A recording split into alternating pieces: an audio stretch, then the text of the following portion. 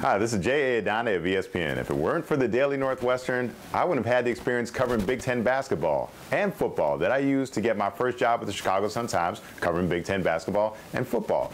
If it weren't for the Daily Northwestern, I also wouldn't have spent a night on the side of a road in Michigan after our car drove off the road in a snowstorm. I also wouldn't have had to hunt down a friend in a hotel or in a fraternity party in Michigan because the person that was supposed to host us decided they wanted to hang out at the fraternity party and weren't there to let us into the apartment. So that happened too.